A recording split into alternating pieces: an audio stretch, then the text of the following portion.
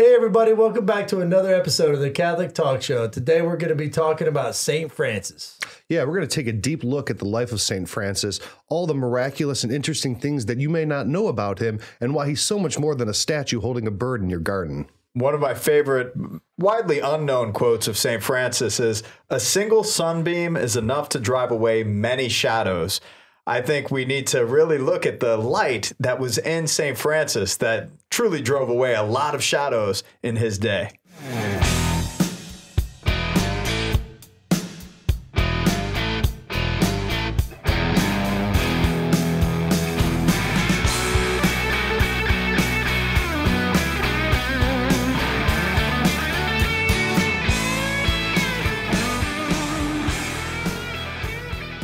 All right, looking forward to this episode, guys. Good to see you. All right, it's great to be back. Ryan Delacrosse, myself, Ryan Scheel, and the illustrious Father Richard Pagano, soon to be a celebrity priest, but not quite yet. Not there. I don't think I'll ever get there.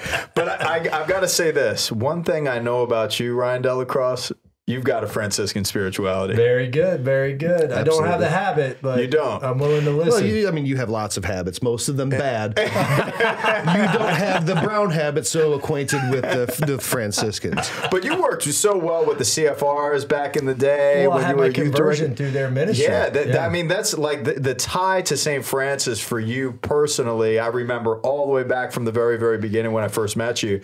It's a deep tie, and I know I have a personal story with St. Francis, and you just recently had a personal experience today, which led up to doing this show about St. Francis. So I'm excited about unpacking more about St. Francis and really discerning his life. As we're shifting into October, we're celebrating his feast day. Absolutely. Amen. So outside of the Holy Family and outside of the apostles and the 72, I don't think you can find another figure in the history of Christianity that has been more instrumental in the life and the faith of Christians of all times than St. Francis. I mean, there would be some who would argue that St. Francis is the second most important figure in Christianity outside of Jesus himself. Christ, yeah. And that even goes beyond Christianity. Absolutely. Even to the East with our Muslim brothers and sisters, people had a huge respect for the person of St. Francis. Absolutely. He really is one of the truly most unique, interesting, powerful personalities in all of human history, Christian or otherwise, religious or otherwise. He is one of the most fascinating men ever to be born. You think about all the stuff with like fame and memory of people of past, and this guy like gave up everything, and yet we're still talking about him today. Yeah, and we wouldn't have, just this past month we celebrated the feast of Padre Pio. We wouldn't have Padre Pio if we didn't have St. Francis. So that's an important thing to think about. There's so many things we wouldn't have without St. Francis. I mean, St. Francis, when in his famous vision, Francis, rebuild my church, he truly did. And the church was in a precarious place. I mean, the era of the church before his time was maybe the low water mark of the church, maybe throughout all of history. It was probably the peak of corruption. That was the Theophylacti clan. The church was knee deep in Theophylacti. Yeah. Right. What's Theophylacti? AKA scandal and worst popes in the history of the church. We did a show on that. Yeah, we did. All right. That was we should have called that the Theophylacti. Well, we called it the 7 worst popes. And if you want to watch that episode, I'll put a link right there. Maybe over here.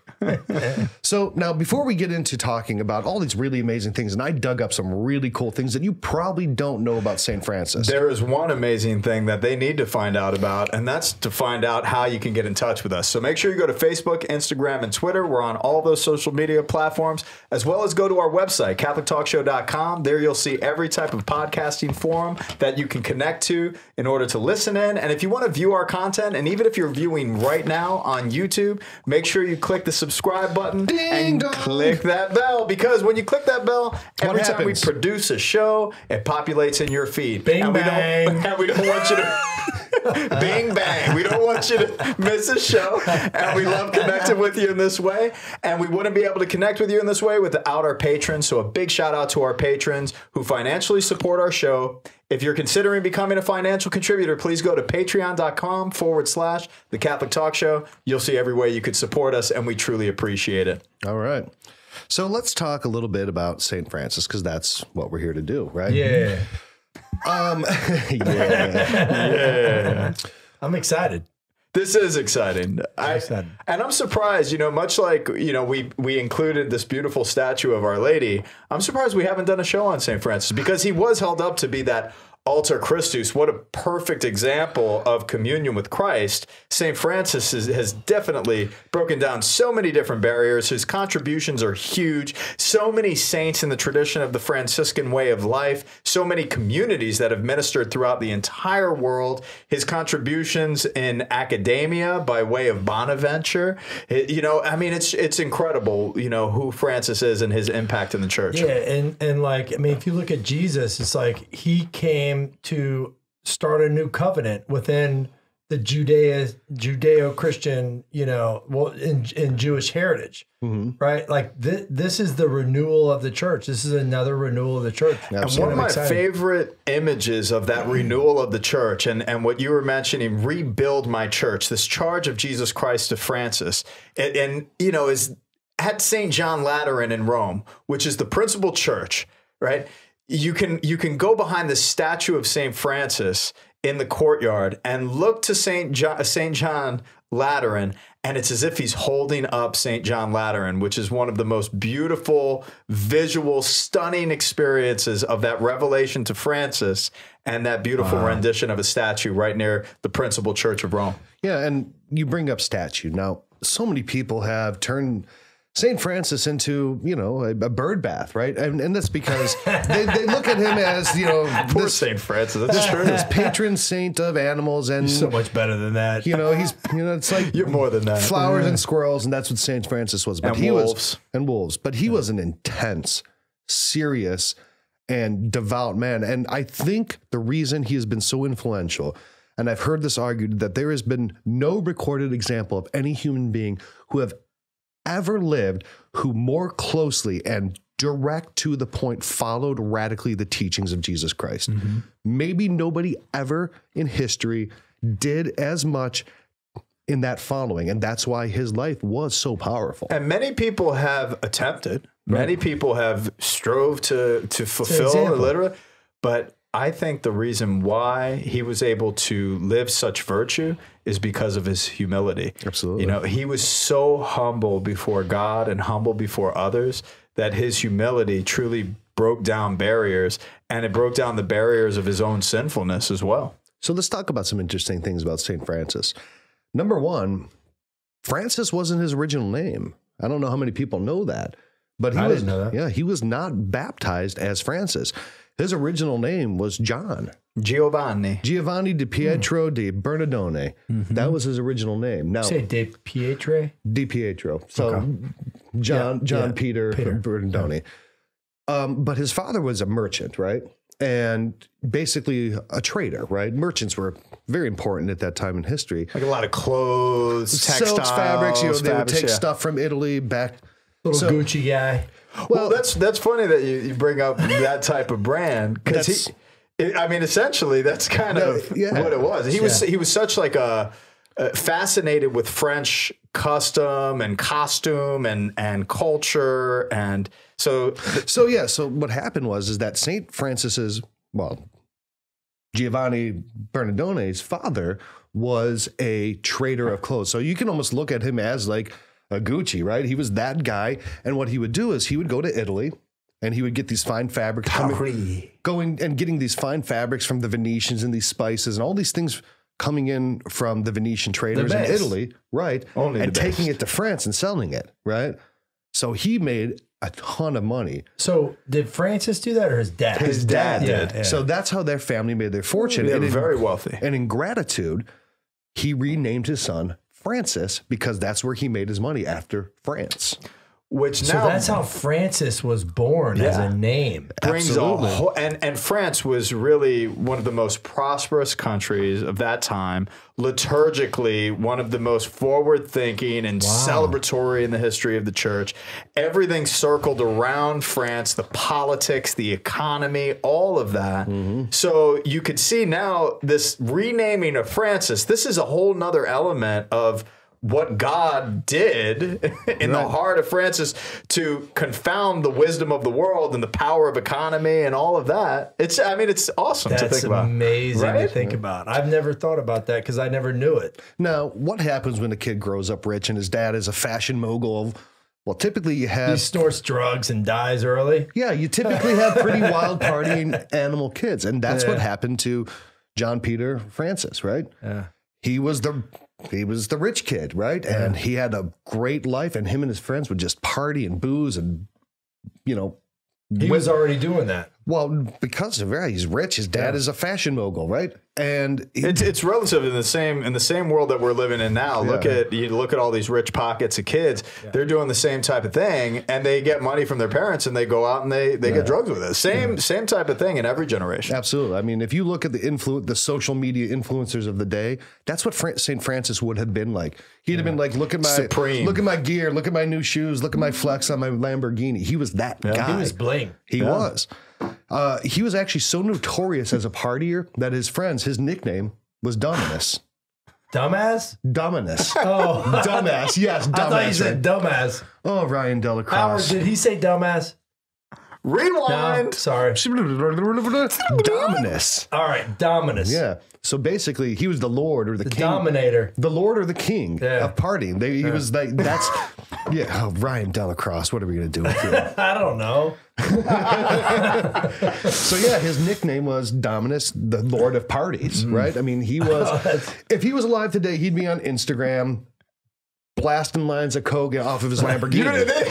You think you were so awesome in the party? No, You can't hold a candle. I was lower tier. Lower tier. Yeah. But obviously, it didn't last that way, right? So why don't you tell a little bit about his conversion? So from party animal to lover of animals. Right. And beyond. What a good turn. Huh? Put the quotes out. that was Put terrible. it in a book. There we go. Put it in a book. Here's nothing for that's your right.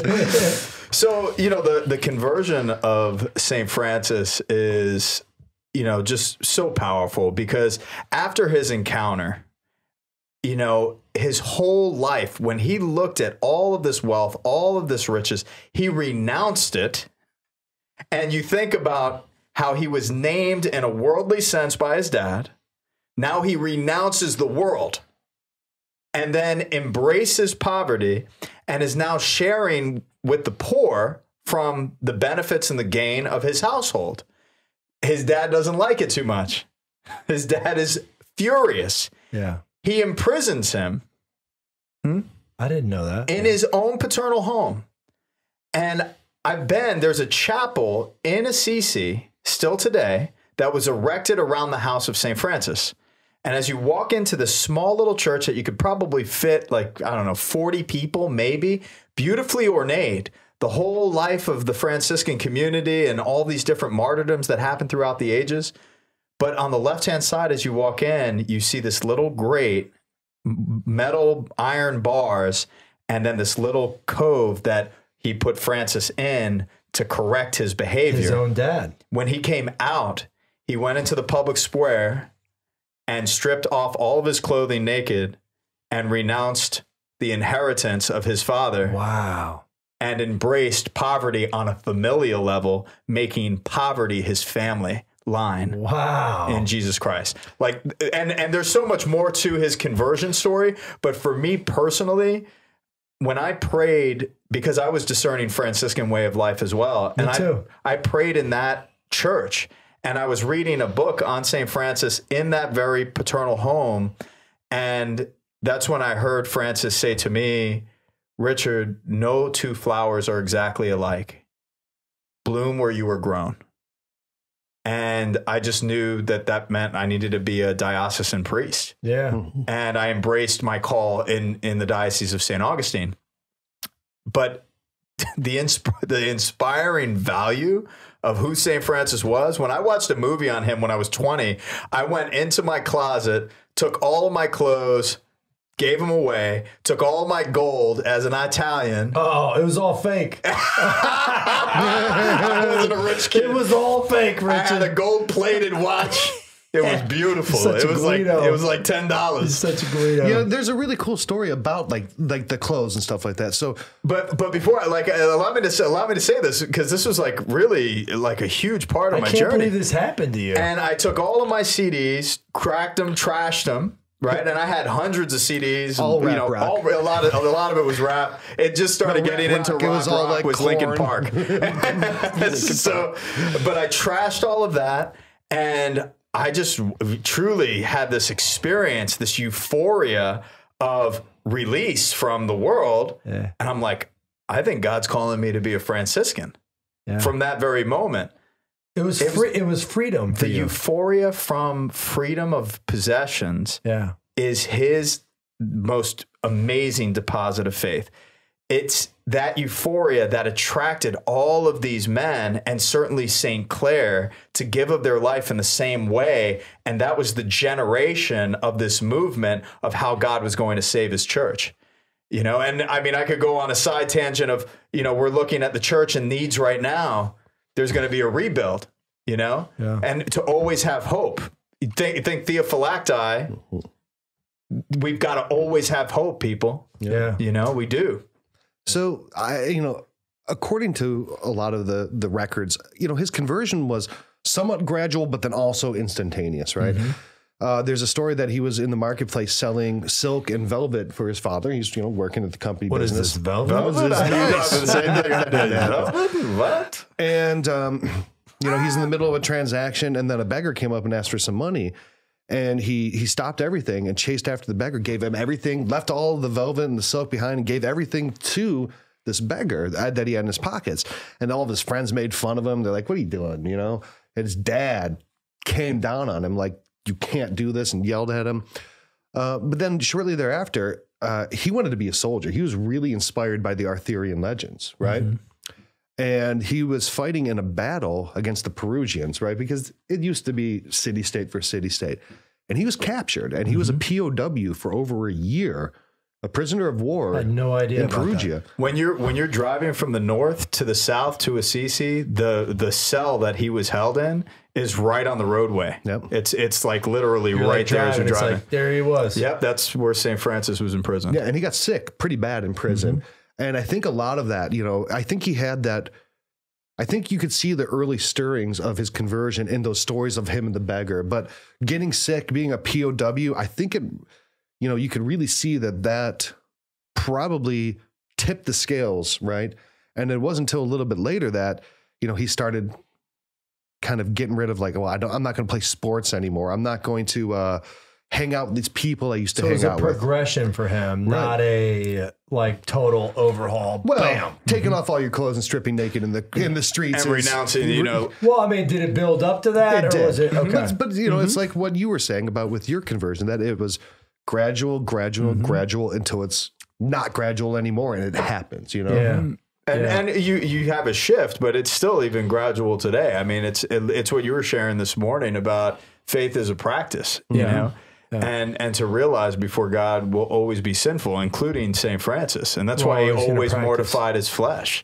Yeah, but you know what I love about the Franciscan friars that I've encountered with the Franciscan friars of the Renewal, if it weren't for Benedict Rochelle and that ministry, I would not know the Lord today. Yeah. Right. But what's so amazing is like these guys literally go and beg every morning at the docks in New York, in the Bronx. Right at the river, and they bring all the food back and they give everything away and they eat whatever they have. Like that's their hand to mouth, right? That's their hand to mouth, and they're so freaking happy. Yeah, and it just blew me away. Yeah, you know. But going back to the story of the cell, so you know, after kind of going through this, his father was furious. He had him beaten. He had him forcibly dragged and imprisoned. Right.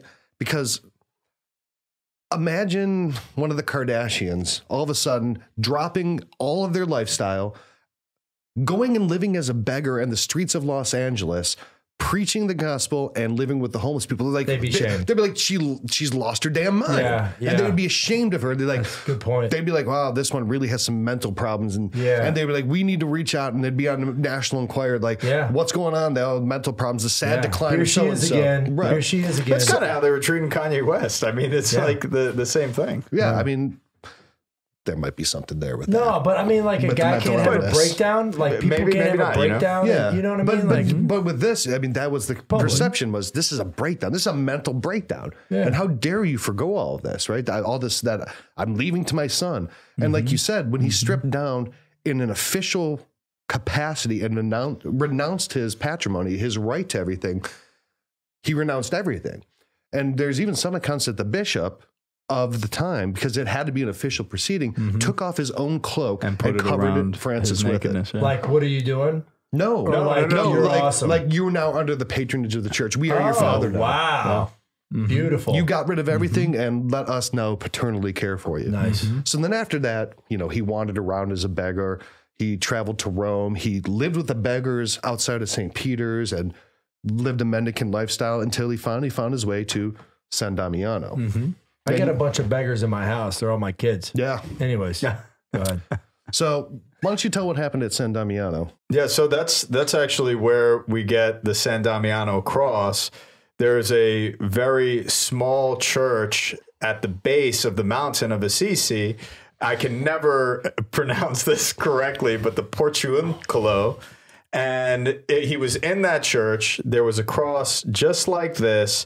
And as he was praying in that church, Jesus spoke to him from the cross and said, Francis, repair my church or rebuild my church. And Francis at the time, being in this kind of old church building, San Damiano, nobody was in it. It was just kind of like transients and birds and, animals. And did you want to share? No, listen. Okay.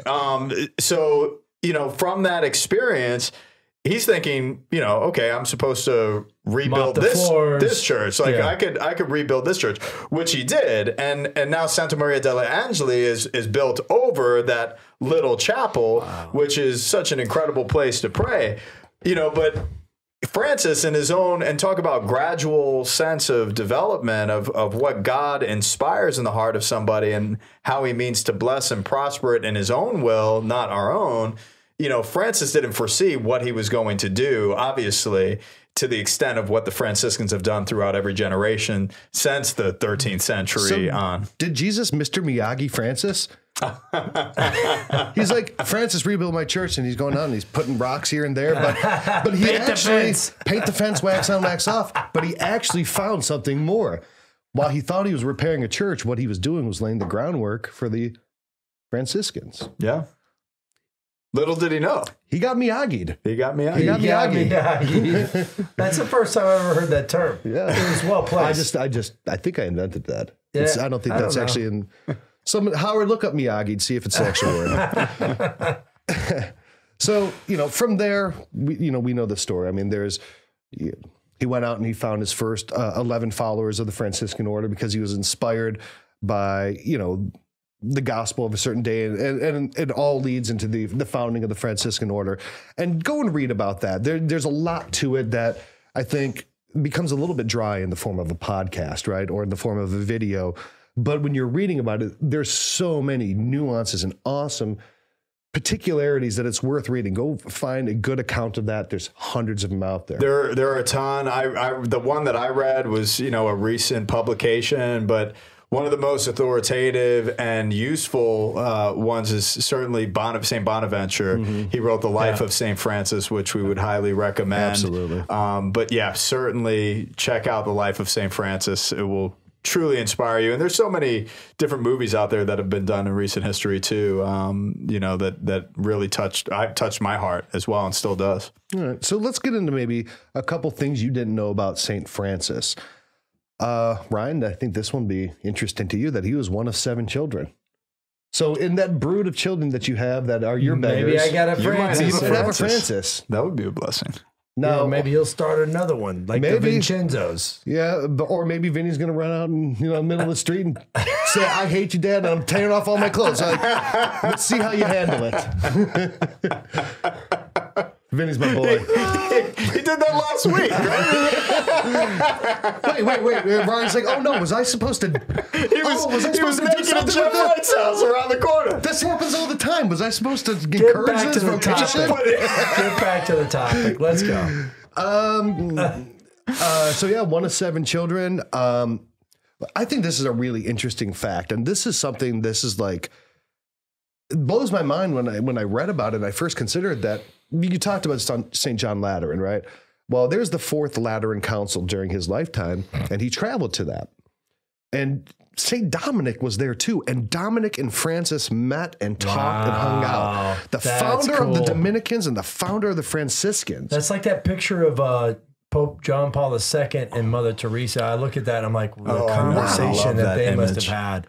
Yeah, I love that. You know? I have that right next to my computer. Dominic and Francis is like the shoulders that they stand on, you know? I mean, it's almost like the new Peter and Paul. I mean, this is like, it's crazy that to think they were contemporaries. They were contemporaries and met and talked and probably prayed together. And how their charisms of the Dominicans and the Franciscans are so similar and so different. They're both very focused on preaching, but then they have their individual charisms. It just blows my mind. You look at the 13th century, you look at the 16th century, you look at these groupings of incredible response of saints that you have.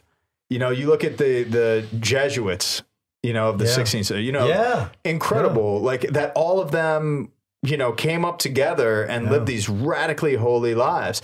That's why we can never really be very conclusive in our thought on a generation, as bad as it may get. You don't know what comes out of it. You don't know what comes out of it. That's a great point. The church is in a gradual state of progress. You can wag your finger at the church, or you can look within and look ahead and have a charism that's guided by God Almighty. Yes. Which takes humility. Every person thinks they live in the worst generation ever, and that their generation is just God forsaken, and this is it. And every generation thinks that the end of the world is going to happen during their generation, and the church, the ever defeated thing that never falls, will fall in their generation. And we're feeling that now, but folks, it's not going to happen unless Jesus Christ come back in 100 years. They're going to look back and be like, wow, things were really good in the 2020s, right?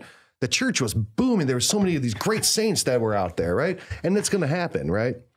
Now, another really cool thing, and we brought this up a little bit, was how well regarded Saint Francis is among everybody, right? Now, he's considered a saint in the Lutheran tradition, in the Anglican tradition, even in the Orthodox tradition. That's Saint Francis in the Orthodox, right? And this is, his lifetime was after the schism. Yeah. But he's so powerful that they still regard him. But he traveled to Egypt to meet the Sultan, the Islamic Sultan, the Caliph of Egypt, and try to convert him. It's one of my favorite stories. Just like an absolute... How did he try to convert him? Just like an absolute tank. He walks up into Egypt and like, where's the caliph? I want to talk to him. Like, well, who's this stinky little boy in, rags? He's like, I'm St. Francis. I want to talk to the caliph. Saint Francis. I need some food. Me St. Francis. By the way, I need some food too. Right. There's a little embellishment going on right now. This makes good listening. But he goes up to the Sultan Al-Kamil, right? And they start having this exegetical and this theological conversation, and he's trying to convert him, right? Because that's what one would do, I guess, if you're Francis. So he challenges the Sultan to walk through fire, to walk straight through fire. That's one of my favorite stories. Yeah. Why? It's just like challenge of faith. Yeah, let's see. Yes, let's walk through fire. And the Sultan would be like, "Hey, you got to do it too." Yeah. No, he's like, "I'll go first." Oh, okay. All right. So it was the two of them. Yeah. He didn't say, "Hey, you walk through fire." No, he's like, "I'll walk through fire if you will." Okay. Like as a test of faith. It was like, That's pretty awesome. Yeah. But the Sultan's like, well, let's not get crazy, right? I mean, I'm not going to go walking through fire. But obviously the Sultan didn't convert, but he was, because political reasons. And sure, I mean, he's the of most course. powerful Anybody person. in power, You can't just throw it away. Yeah, right. But he's so well regarded, Saint Francis, that they became personal friends. And to this day, now that you've heard about why the Franciscans are the protectors of the Holy Land, of all the sites, because that was a right granted to Francis from the Sultan, who was the ruler. In perpetuity, the Franciscans were given rights by the Caliph to be the protectors of the Holy Land, of the Christian sites. Do you guys hear that? What's that? My mind's blown. Oh. Did you hear it? Mm-hmm.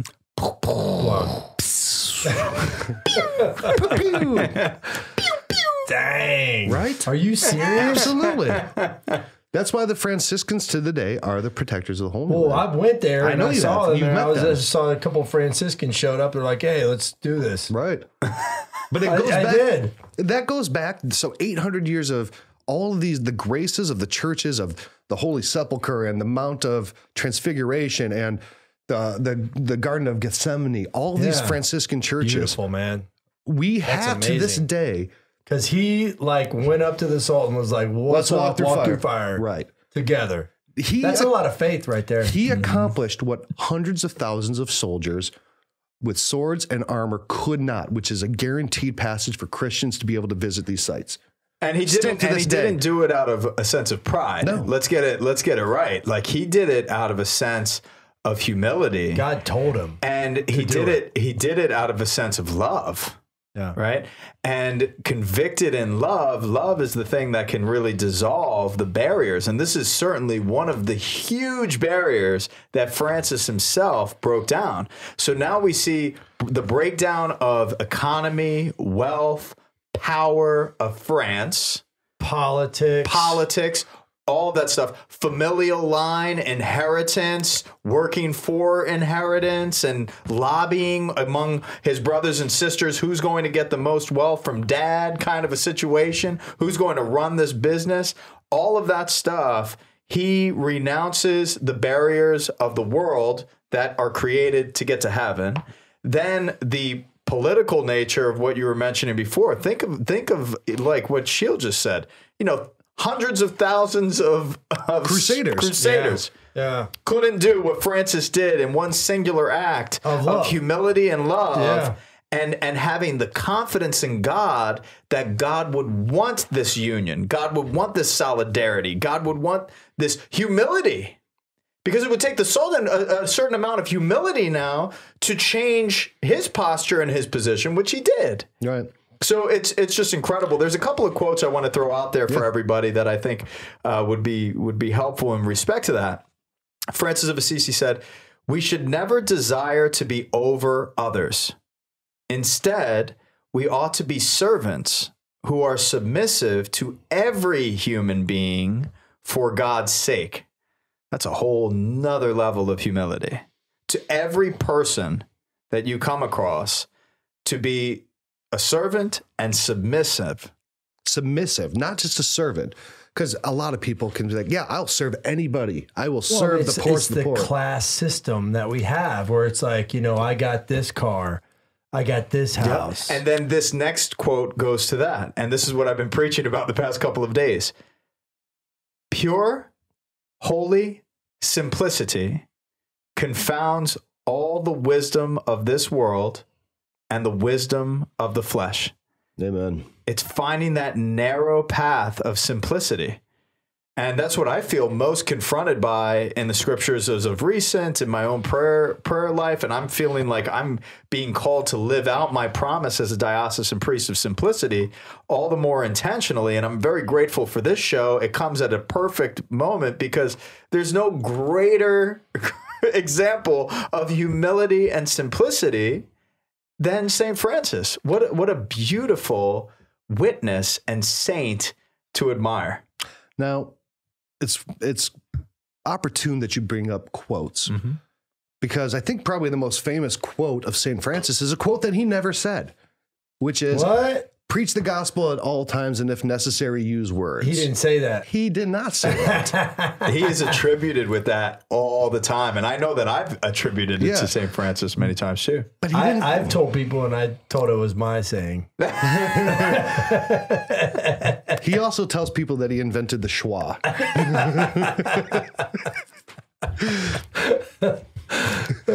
and the term "pardon my French." But no, he never said anything like that because he was a preacher. Right. He was a preacher. He would practice preaching. And one of the reasons that he's a patron saint of animals is because he would practice preaching to the fish and the animals too. Really? Absolutely. That's crazy. But he absolutely did not say that. It was a much later attribution, hundreds of years later. He did say something kind of similar, which is, it is no use walking anywhere to preach unless our walking is also our preaching. So there's a similar notion, but Saint Francis would never say, don't say words or preach. Well, we talked about this in other episodes about the proof of God, the intellectual proof of God. Mm-hmm. And this is the subjective proof of God, right? Through through how you're living your life, how you're united to God in poverty, and how that can change the world. Absolutely. I mean, God's got it all covered. Mm-hmm. The fact that the world can be confounded. Political systems, economy, political strife, warfare. There's simplicity and being submissive. Oh my goodness. Who would have thought? It's power. It's it's John the power of God. It is the power of God. Absolutely. That is.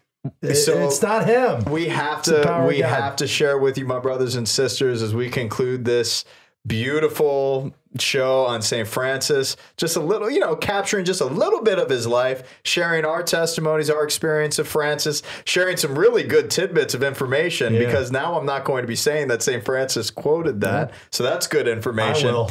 But we would be remiss, we would be absolutely remiss without recognizing our sponsors. Ave Maria University is an outstanding Catholic university that preaches such wonderful messages in every type of academic pursuit, but one of the greatest is our faith. And they truly live out the gospel in such a beautiful way in sharing the faith within their academic structure, as well as just a, strictly speaking, classical liberal arts education. It's hard to come by, but it is one of the greatest educations you could ever give to anybody you love. So please encourage anybody that's pursuing higher education, need to go off to college, tell them about Ave Maria University, and I assure you they will not be disappointed with what they will discover at that beautiful place.